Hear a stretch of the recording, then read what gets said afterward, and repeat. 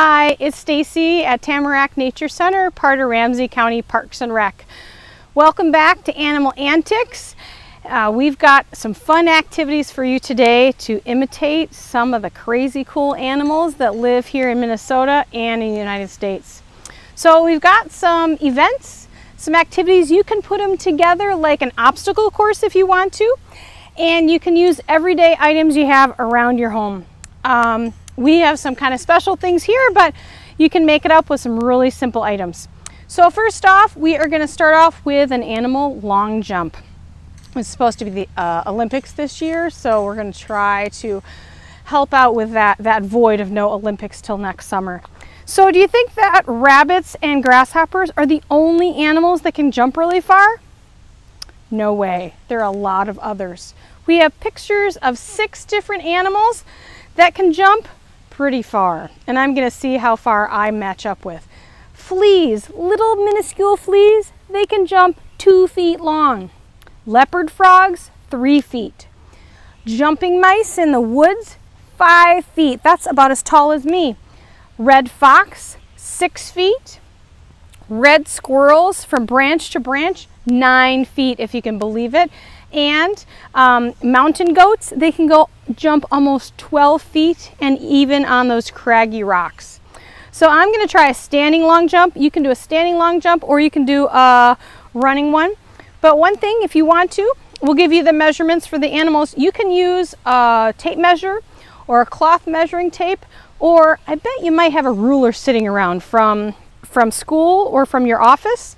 You can use a piece of rope or string, mark off with tape or a knot or marker every foot until you make your own long jump measuring tape. I'm going to start here at 0. I think I'm going to try to channel the long jumping legs of the grasshopper, see how far I can get. You think I can clear the leopard frog?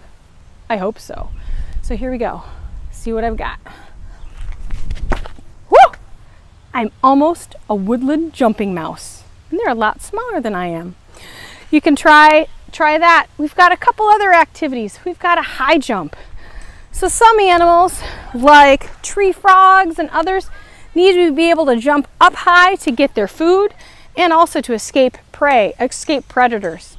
So you can get your same measuring yarn or tape measure and tape it up, hanging up in a tree, or if you're indoors, use some gentle masking tape so you don't rip off the paint on the wall, and hang it up. I started it at 2 feet because I knew I could reach this high. So this is 2 feet, 3 feet, 4, 5, 6, 7 feet. Do you think I can reach up above the 7 feet mark? I don't know. I'm not someone with a lot of vertical, but we'll give it a try, okay? See how high I can reach. Maybe 7.5 feet. I bet a lot of you can jump higher than me. Next up, got to try our balance. I need to work on my ankle strength, so my balance is not my strong suit. You know who balances really well? Cats and red squirrels and other squirrels. They've got something I don't. They've got a long bushy tail. They can flip from side to side to help with their balance. So you can go to somewhere in your neighborhood or a park and you can find the curb. I'm sure you've all done this, but think like a squirrel and see if you can stay on that curb without falling off. You can try it on all 4s or just on 2 legs. We've got another balancing activity over here where we can try to go without falling off. Birds do this too, and when they lose their balance in the wind, they can use their wings, woo, or they can use their tail. So when they are on a branch, you might see them wag their tail. That's so they can communicate and not fall off. Last one, we've got the frog jump. So not only do frogs jump long distances, they also need to have some good agility going on. Imagine you're at a pond, maybe a fishing pond, and you see those big green lily pads that are out right now with the flowers blooming. Well, they will hunt for insects, hatching insects and flying insects from the top of the lily pads. So they want to go from one lily pad to the other without splashing in the water, cooling off and making a lot of noise. So you can use paper plates, hula hoops, frisbees, lids from big ice cream buckets. Set them out, pretend that they're lily pads. See if you can jump from each pretend lily pad to the other. I'm going to start in this one, see how I do. Without getting wet. Now this is my challenge one. Oh, almost. So, hope you have a little bit of fun at home and in your neighborhood, making up some of animal antics and trying to imitate animals that live in and around us. Next up, Shannon's got some more ways to imitate animals and even something you can make at home to move like an animal. Hi, Shannon here. Wasn't that a ton of fun doing those fun, active animal obstacle course things with Stacy? What a great time. I have some more fun animal antics here for you to try. We are going to start off with birds. Everybody has seen birds. They're flying around everywhere. They fly in some different ways. So some birds like to soar. So show me your wings. If you're soaring, you get your wings out and you don't really flap much at all. You just kind of catch the air currents and you just sort of float. You'll see hawks and eagles doing this way up high in the air, kind of circling around. Other birds flap. Not all birds flap the same way. We are here today to see if we can flap like birds. So, I have a stopwatch here. You maybe don't have an actual stopwatch, that's okay. Some watches, my watch has a stopwatch. Phones, a lot of phones have stopwatches. Whatever kind of timing device you want to use is all good. I'm going to time you for 10 seconds. And we're going to see if you can flap like a bird for 10 seconds. We're going to start off with a crow. Everybody's seen a crow. Those big black birds kind of make annoying sounds. Just like that. That's a crow. So crows will flap their wings 20 times in 10 seconds. So get your wings warmed up. I want to see those wings. We're going to flap. You can flap this way. You can flap this way. I'm going to time you for 10 seconds. I want you just to flap. If you're a crow, you're going to flap 20 times in the 10 seconds. So you need to count. All right. Make sure you keep track. I'm going to tell you when to go. I'm going to tell you when to stop. All right. On your mark, get set, go. All right. Here we go. We're at 2 seconds. Are you flapping? Are you flapping good? We're at 5 seconds. We're halfway there. Keep flapping. Are you counting? Make sure you count. Stop. That was 10 seconds. Did you get 20 times? Probably. I bet you could have done 20. Maybe you did a little more. If you were able to flap 30 times in that 10 seconds, then you're a pigeon. If you got up to 45, you're a starling. All right. We're going to go a little bit higher, though. I'm going to give you a really good challenge here. A chickadee. Most of us have seen chickadees. One of my favorite birds, actually. They're here all winter long, and they always come to my feeder, and I love listening to them, and I love watching them. Chickadees can flap their wings 270 times in 10 seconds. Now, I don't know how far you got that first 10 seconds. Think about that. How much faster are you going to have to flap to be a chickadee? All right, 270 times. Let's see how far you can get. On your mark, get set, go. All right, flap. Are you flapping fast? Gotta go fast. 270 times. We're halfway there. Keep flapping. Keep it going. Oh, we're almost there. We're almost there. Stop. How far did you get? Did you get to 270? I'm guessing most of you probably didn't. 270 is a lot. It's some pretty fast flapping. Birds have special muscles and special skeletal features that help them to do that. We don't have that same kind of skeleton, so 270 is a lot. But if you were a hummingbird, guess how many times a hummingbird flaps in 10 seconds? What do you think? 500. That's crazy. 500 times. That's why you can't see hummingbirds' wings when they're flapping. If you would like to watch some birds and see how they flap and how they fly and some other fun antics that they do, you can fill a bird feeder. We have our platform feeder here. We filled it with corn and sunflower seeds. It'll attract not only birds, but it will also attract squirrels, which are super fun to watch. You don't need a platform feeder.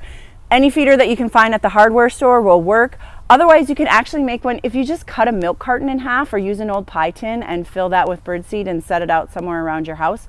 You will be able to watch birds.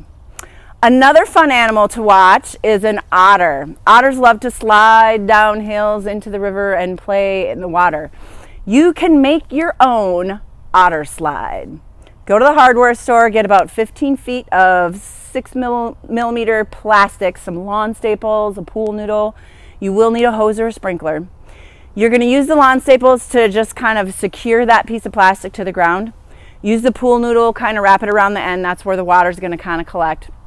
And then turn on your hose or your sprinkler. Make sure the plastic is getting really wet. And just run and slide on your belly down the plastic.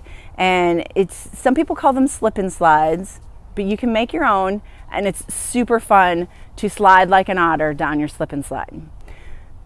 Another fun thing you can do is pretend to be a salamander. Salamanders don't do much, but it is fun to watch them eat. So I have here a bowl of popcorn. I'm going to put some on a plate because it's really hard to eat my popcorn out of the bowl. And we're going to eat like salamanders. Now, salamanders don't use their feet or their toes to eat. They don't use forks and knives. They have this big sticky tongue.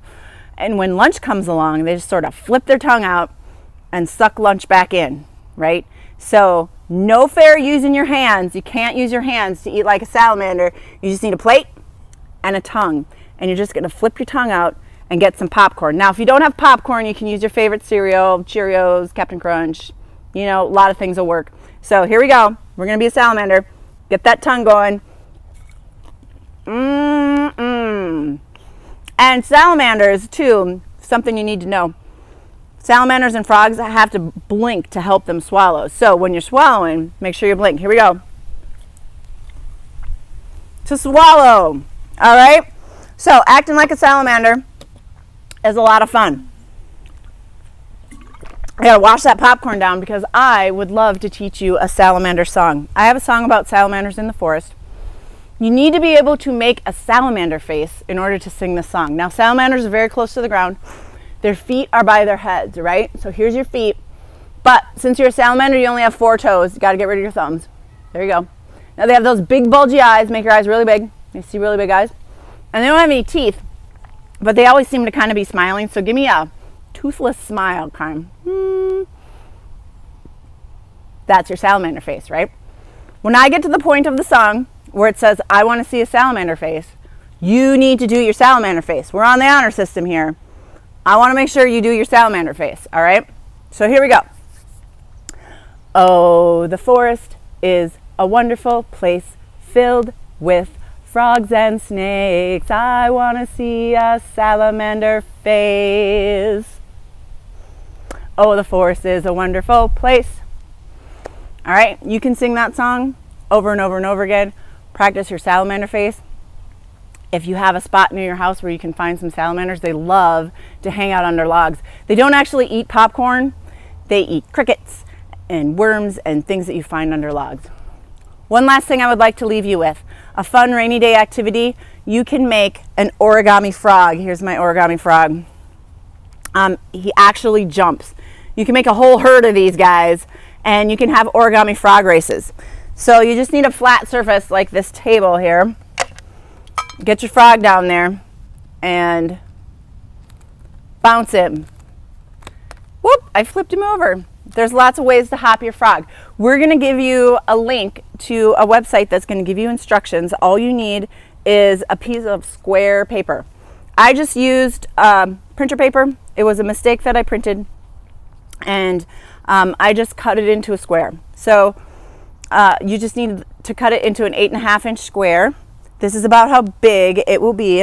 It's a good sized frog. He jumps pretty well. And you and your friends can have frog races on your dining room table. Be so much fun. So I hope you learned some new fun things that animals do. And they're super fun to watch. Go around your neighborhood, find some animals to watch, and see if you can imitate some different animals than what we showed you today. Because imitating animals and watching animals can be so much fun. So until next time, we'll see you later.